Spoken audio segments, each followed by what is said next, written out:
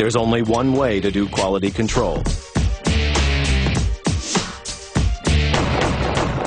First, the vest is placed on a clay mannequin. Then it's shot at point-blank range. The test is filmed with a slow-motion camera.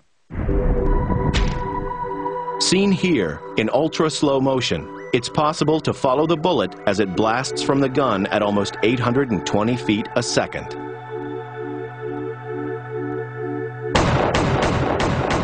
When the bullet strikes the vest, each individual layer of fabric acts to dissipate its force, causing kinetic waves to spread like ripples on the surface of water. When Bruce removes the vest, the mark on the fabric shows him how the bullet's energy has been spread over the surface. The vest has done what it is designed to do: prevent the bullet from penetrating the torso. Although a high-velocity bullet can still cause serious internal injury from impact alone, the odds of survival are significantly better.